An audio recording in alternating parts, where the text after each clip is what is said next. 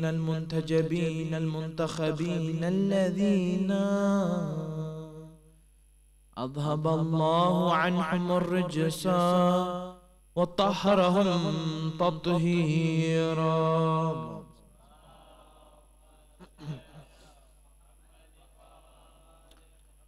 الحمد لله رب العالمين والصلاة والسلام والتحية والإكرام على وصي مصطفى عبدك ووليك وأخي رسولك وحجتك على خلقك وآيتك الكبرى والنبأ العظيم أبي الحسنين مولى القونين إمام الثقلين يأسوب الدين سيد المتقين رأس المحسنين سلطان الأولياء أمير المؤمنين أول المسلمين أسد الله الغالب غالب كل غالب مظهر العجائب علي بن أبي طالب.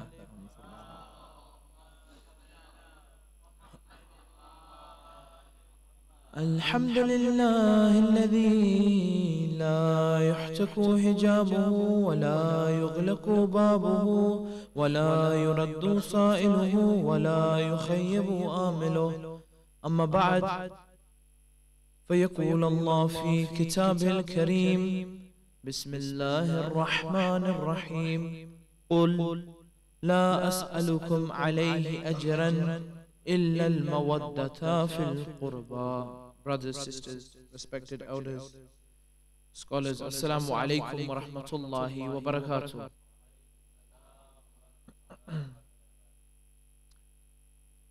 Aristotle has said that each and every human being is a social animal. And in being a social animal, you find one of the greatest driving forces on an emotional level of a human being is that of love. And indeed tonight we are here to discuss the concept or the ideology or the thought, or some people would say the mirage that is love. And love within itself is something very interesting, because if you go towards Google and you find that what is the most searched word or most searched emotion on the search engine, and you'll find that is love. So you find that each and every human being seeks this love, whether that is an orphan who seeks the love and shelter of a guardian, or it is a wife who seeks the love of a husband, or it is a mother who seeks the love of its child, or indeed the father, or indeed it is the human being who seeks the love of Allah subhanahu wa ta'ala. And you find that love within itself has many dimensions. That these are some of the dimensions that I mentioned of love, and love within itself has many levels, and that's what we're here to discuss tonight. But one potent question before you go into the discussion of what is love is our understanding of love, and how this understanding has formulated within our very existence. That many of us, when we asked the question, what is love, we won't be describing love. We'll be describing lust. And unfortunately in our communities today, our conception of love is formulated not by, for example, philosophical works, but rather the music industry, the media industry, and indeed the movie industry. There are many people, when you ask them what is love, they'll, for example, quote you a line from, I don't know, Sleeping Beauty or Aladdin, for example, within the Disney. Or, for example, they quote, for example, some musician. That you find that they'll quote certain movies or certain musicians rather than quoting, for example, philosophers, or quoting, for example, those individuals who are close to Allah subhanahu wa ta'ala and understood love. And that is why Amir al-Mu'mineen Ali ibn Abi Talib salawatullah wa salamu alayhi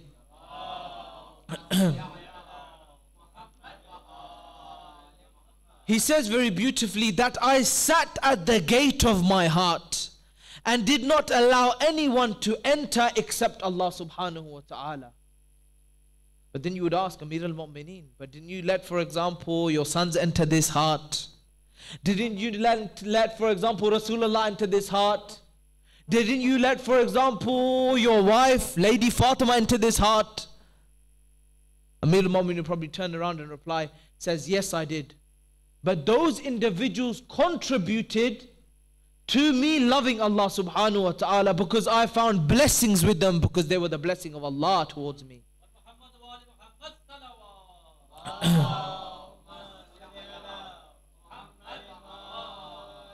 And that is the beauty of this religion and the people that we follow.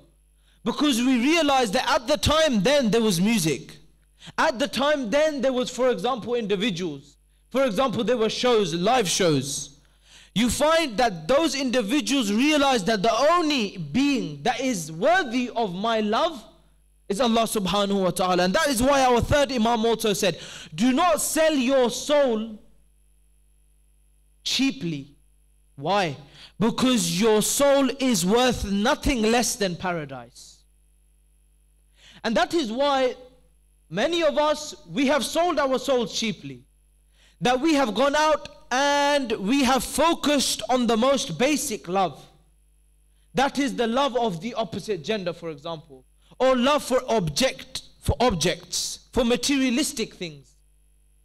And we have focused so much on this that we have forgot about the love of Allah subhanahu wa ta'ala that conquers everything. And indeed, when you have true love for Allah subhanahu wa ta'ala, then He will give you everything that you want. But go through His bargah, go through His, for example, podium, go through His mosque, go through His being and the way He's told us to pray towards Him. Because if you knock at the door enough, someone will open the door. And that is the beauty of this love that we are talking about. Because the true love that we need to understand is the love for Allah subhanahu wa ta'ala. But I would like to look at the concept a bit more holistically, so that we can get a grasp for all the sorts of loves that we have within our life today. And that's why when we discuss the concept of love, I would like to discuss it in a sequential fashion. That the first point I would like to mention here tonight is the title of the lecture, which is point number 1, what is love? What is, for example, impersonal love, interpersonal love?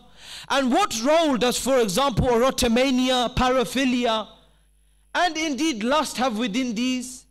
And also, what is mawadda? As in, how can we explain mawadda? Now, you find the Holy Quran says in chapter 42, verse 23, it mentions the word mawadda. What is the difference between mawadda and all these other forms of love that I've mentioned? Point number 2, what is the greatest love story between two human beings within the Holy Quran? Point number 3, what is the love of the mother towards the child? Point number 4, what is the love of the father towards the child? And how can we illustrate both of these loves? And point number 5, how did Ali Muhammad show love towards Allah subhanahu wa ta'ala that was unmatched on the 10th of Muharram? And by looking at these, hopefully we'll understand love in a more holistic concept rather than something in a narrow framework. So you find that point number 1, what is love? Love, for example, has many dimensions. One of the dimensions of love is impersonal love. Love for example, objects. Love that is one way. For example, I could come forward and say to you here today that I have a specific car, and that car is, for example, I don't know, a Lamborghini. Yes, we all love the Lamborghini here tonight, inshallah. If you don't, then research what it is. You'll love it after you've seen it. So you find that the Lamborghini is something that some of us love. That love that we have for that car is impersonal love.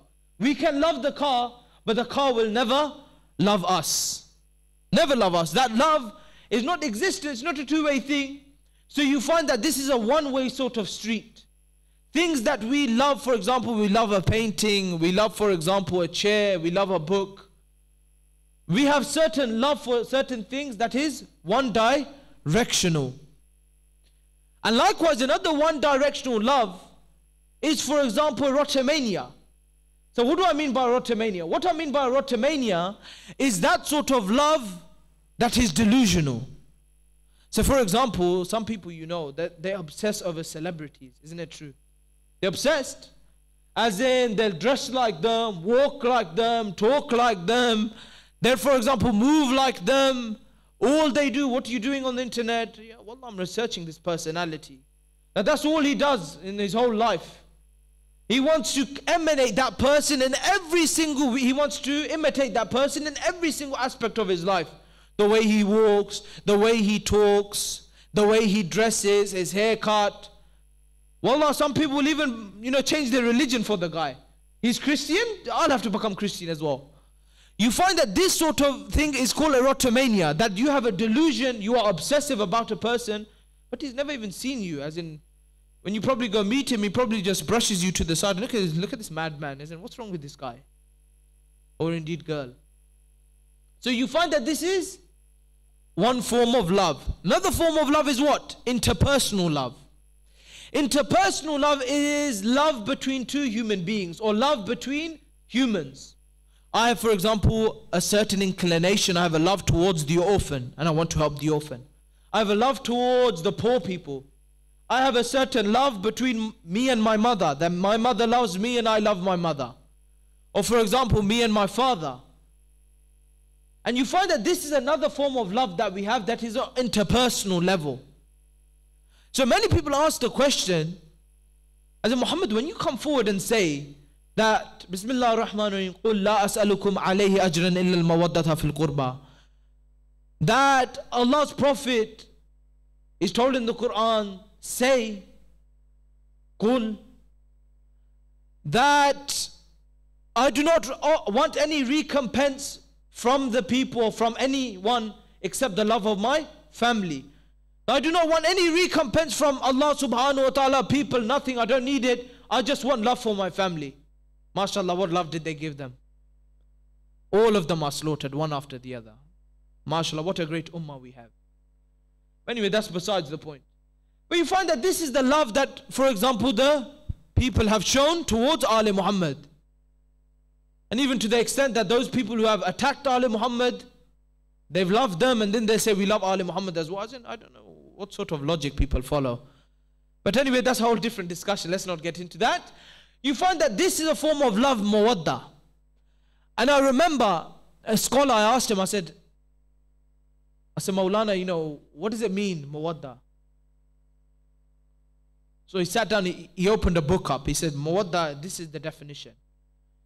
I said, I understand that definition, and the translation is love. Okay, I understand that, and it's a great feeling. I know what it means. But explain to me what real mawadda is. Real mawadda. He says, you want to know? I says, I want to know. He says to me, do you know the fish? I said, which fish? He says, the fish that swims in the sea. Not any specific fish, Muhammad. I said, okay, yes, the fish in the sea. Tell me about the fish. He says, the fish has the greatest of love. I didn't even know the fish has a mind. Does it think? I thought it just goes around and blows bubbles all day. He says, no. He says, the fish has love. He says, okay, explain to me the love of the fish. He says, the fish is in water. He says, do you know the relationship between the fish and the water? I says, yes, I know that without the water, the fish would probably, it dies. He said, it doesn't just die. So what do you mean? I said, when the fish is separated from the water, does it begin to gasp for breath? I says, yes. He said, does it begin to jump around that it wants to go back into the water? I says, yes. He says, what relationship does it have with? I said, it's a symbiotic relationship in a sense that that's so close, the relationship. He says, because does the fish's love for the water just end when it dies? I says, I don't know. He says, no. He says, when you eat the fish, you as the human being, you eat the fish by grilling it, frying it. However you make the fish, you eat the fish. When you eat this fish, what happens when you eat the fish? You begin to get thirsty. He says, so even after death, the love of the fish does not diminish for the water. That even when it becomes a part of the body of another being, the water is still a part of the essence and love of the fish. I said, what do you mean? What are you trying to say to me? He says, this is mawadda. I said, what do you mean, Maulana? He says, this is mawadda. He says, mawadda should be like the fish and the water for us and Ali Muhammad. I said, what do you mean? He says, you and Ali Muhammad, when you are separated from Ali Muhammad, you should begin to gasp for breath, like you have no life left. And even after your death, when you're buried 6 feet in the ground, if even there comes a time where people pick up the clay and the mud of your grave, all they should be able to hear from your grave and the soil that was put on your grave is Ya Ali, Ya Ali, Ya Ali. Allahumma salli. So you find that this is what the scholars say, that if you want to know true mawadda, then this is true mawadda. That you, and when you are separated from Ali Muhammad, then it is as if your lifeline has disconnected from your body. But what love do we show Ali Muhammad? Yes? That this is the scholars, this is what they say, this is the love we should have. Right? This is the love we should have. And you find when food is not served in the mosque, you find 70% of the jama'ah turns another blind eye. Yes? It doesn't matter who's speaking. Wallah, it doesn't matter. Because it's not about what the guy is saying. No, wallah, a person could come on this member and just, not even be able to string a sentence together. But because he's mentioned the name of Ali Muhammad, we should be patient with him. Isn't it true? That even if we don't want to come, we will sacrifice for Ali Muhammad our time, because we recognize that they're worthy of our sacrifice. If we truly understood mawadda. But we haven't understood mawadda. We've listened to 1,000 majalis, but we haven't understood what mawadda really is. And I speak to myself before I speak to any of you guys, that we have not understood true mawadda. We haven't understood love.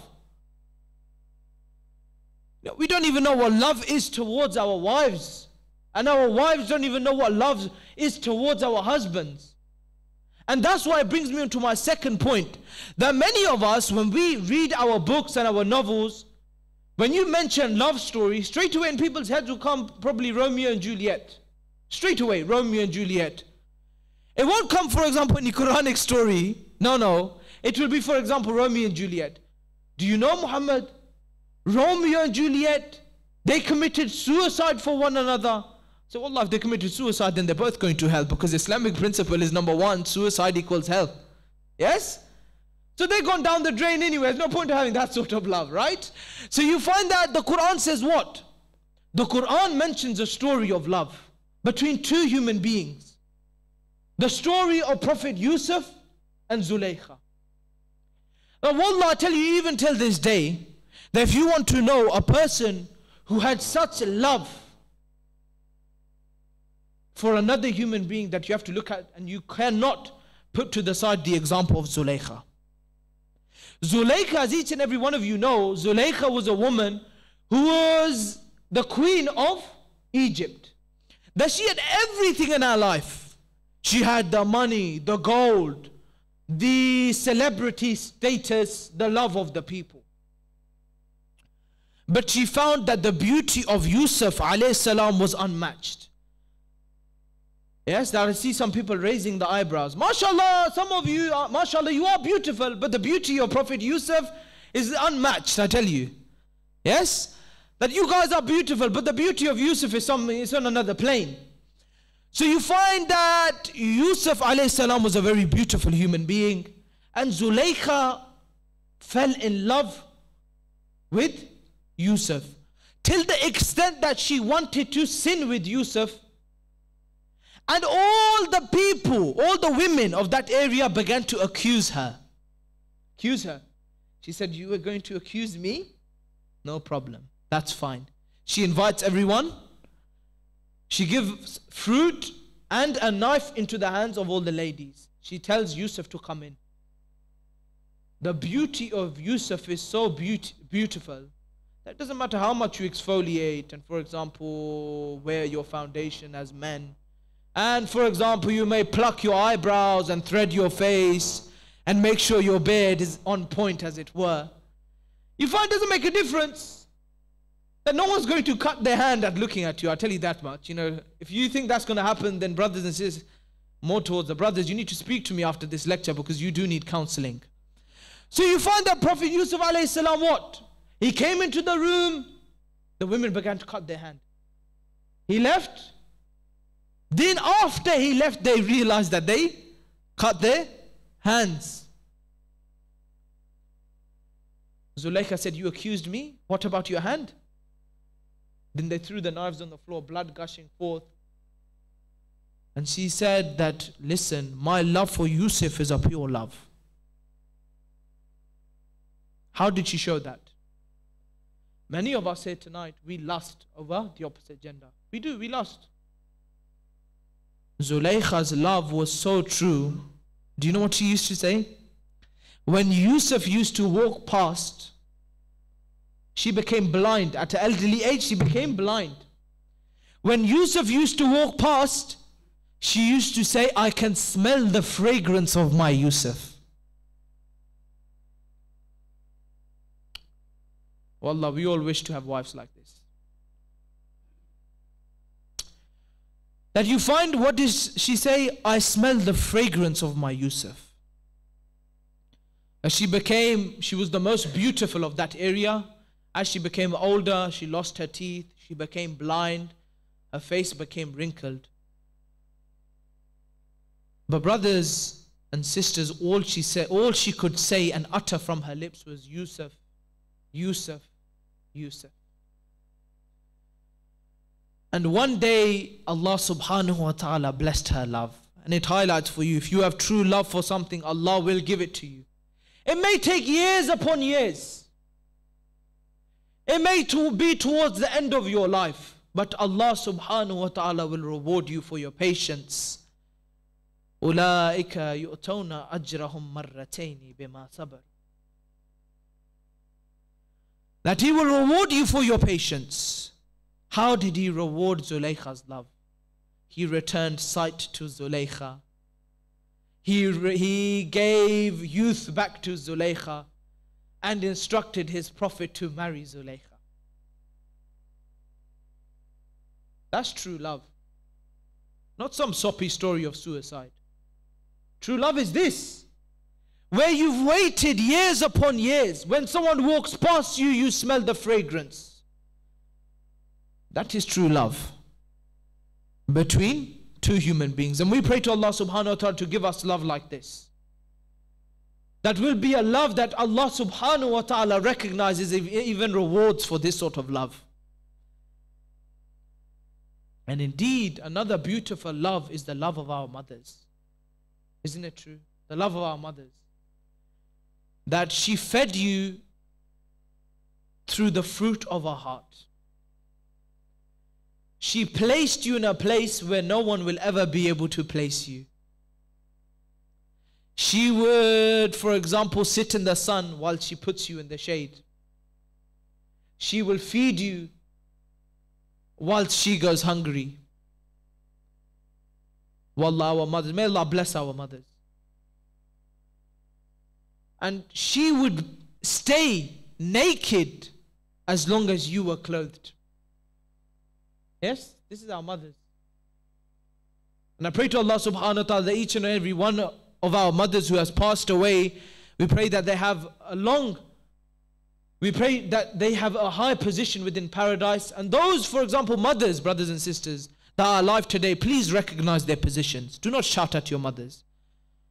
Because they done things for you that you will never be able to do. And that's why someone asked our fourth Imam, they said, I have taken my mother on Hajj on my back and I have done tawaf of her. And I took her on my back to Muzdalifah and Mina and everywhere.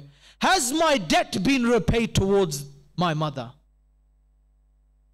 The Imam replies, he says, not even a drop of the debt has been paid. And indeed, I want to highlight the love of a mother by giving you a beautiful story. What's this story? He says there was this young man. And this young man, He used to go to school, and one day his mother came to school. And when his mother came to school, his mother only had one eye. When she came to school, the children began to laugh at his mother. And the following day, the children began to tease the boy, till the point where he said, "Oh mother, I hate you. For me, you are nothing but a disgusting cyclops." Wallah, you know, we have children today. May Allah give them some aql. We have children today that speak like this towards their mother.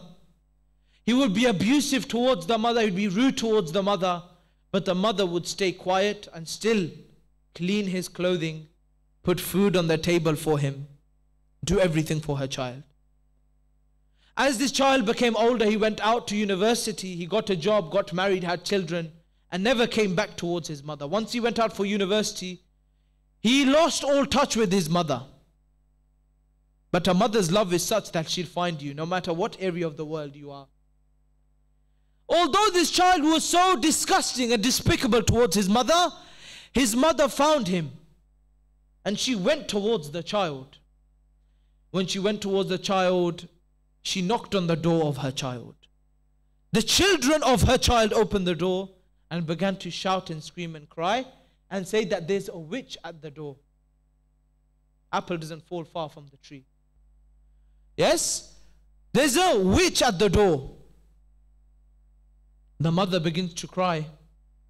The child comes to the door and says, "Oh, you disgusting old hag, why have you come here? To scare my children? Be away with you, be away with you."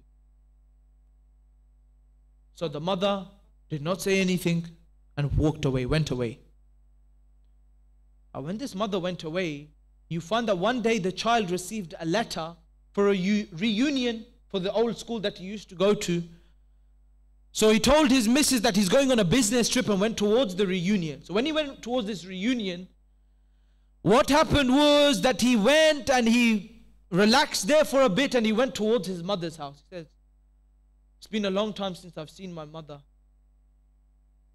He was looking at the old shack. He went to knock at the door did not open.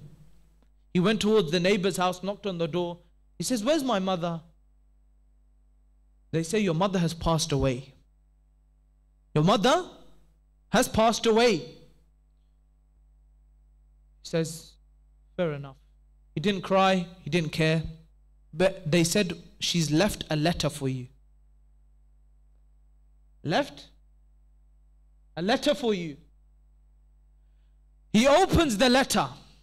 When he opens this letter, I tell you, when I read you this letter, it's going to send shivers down your spine. I tell you honestly. He opens the letter and he begins to read the letter. She says, "Dear son, I am so happy to hear that you are coming back to our city. And indeed it has brought me great pleasure, but I do not believe that I will be able to meet you. For I have become very ill these days. And I fear that my death is close. That is why I am writing this letter for you. Throughout my life, you continuously abused me. And you were rude to me, but something I have not told you and I want to tell you today."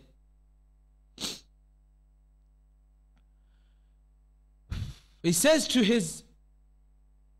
he reads the letter and he begins to cry at the words that come forward. Why does he cry? The mother writes in the letter, she says, "When you were younger, you were in a car crash.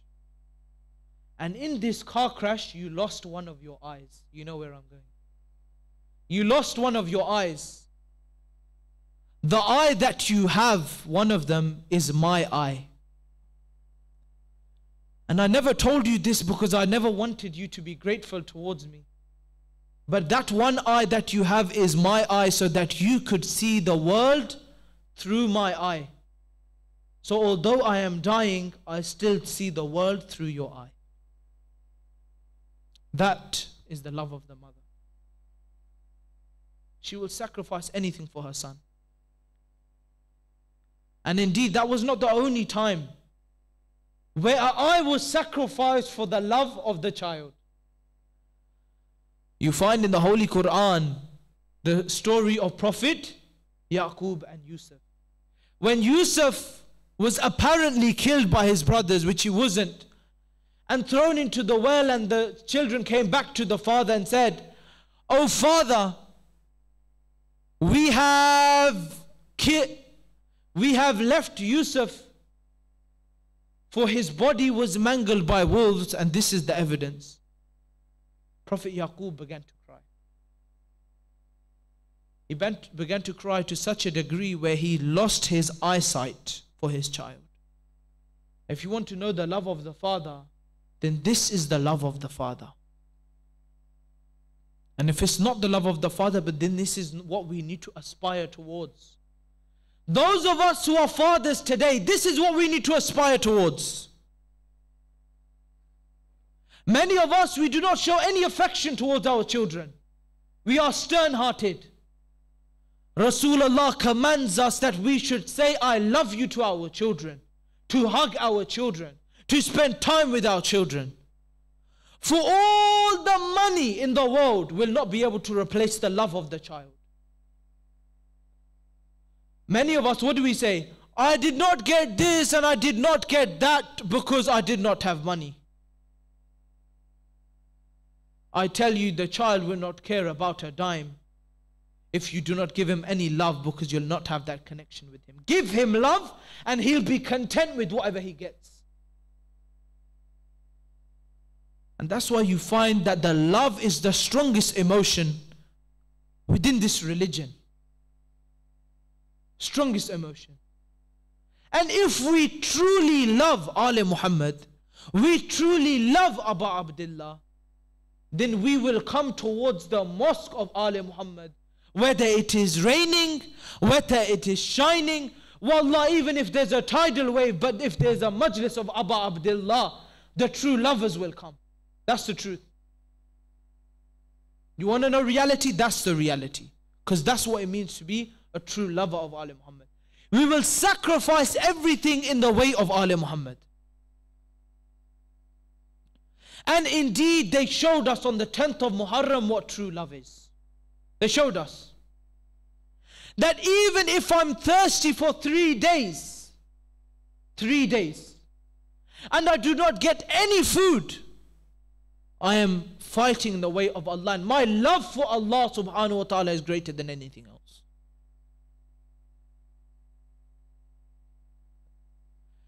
That even if I have to sacrifice the 6-month-old baby and cover my bed with the blood of the 6-month-old child, then so be it, for my love of Allah subhanahu wa ta'ala is greater.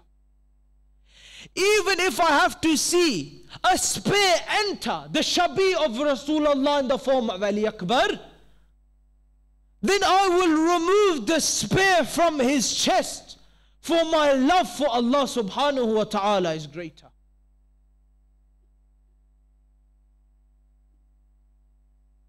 That even if I have to give my head on the 10th of Muharram,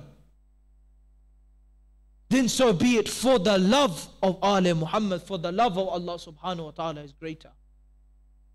Even if I have to give the parda of the daughters of Ali Muhammad, then so be it, for the love of Allah subhanahu wa ta'ala is greater.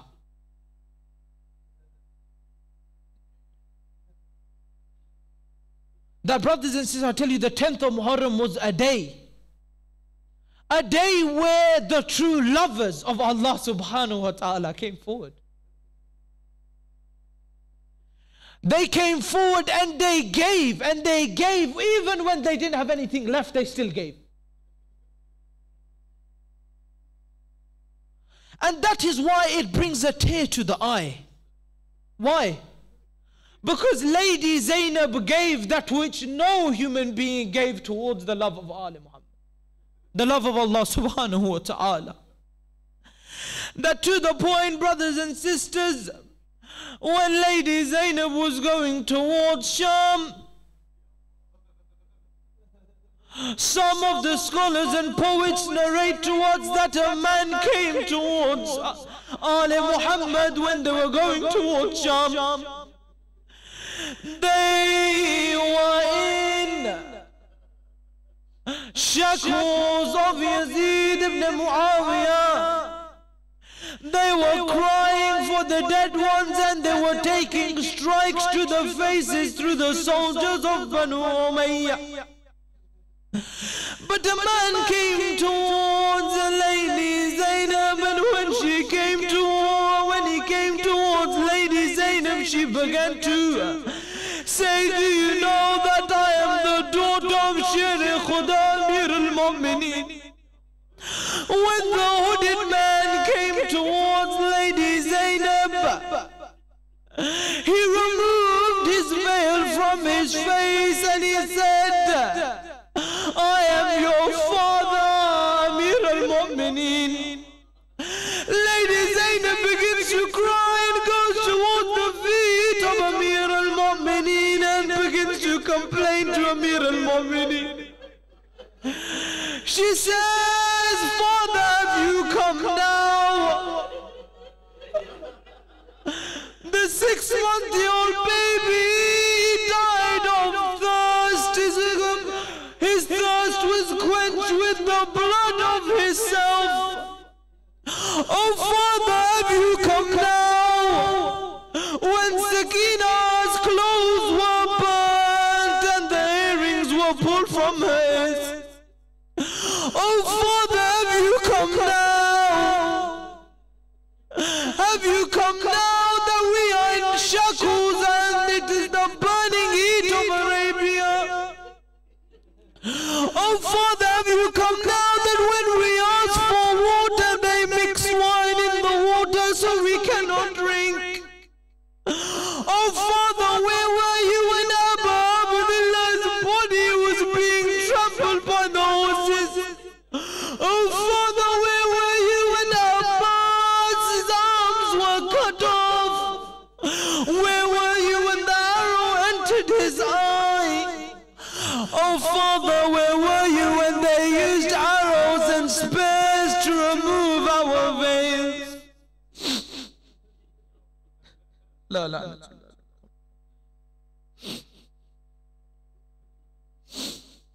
Assalamu alaikum ya Ahl al-Bayt. Brothers and sisters, I ask you to raise your hands for dua.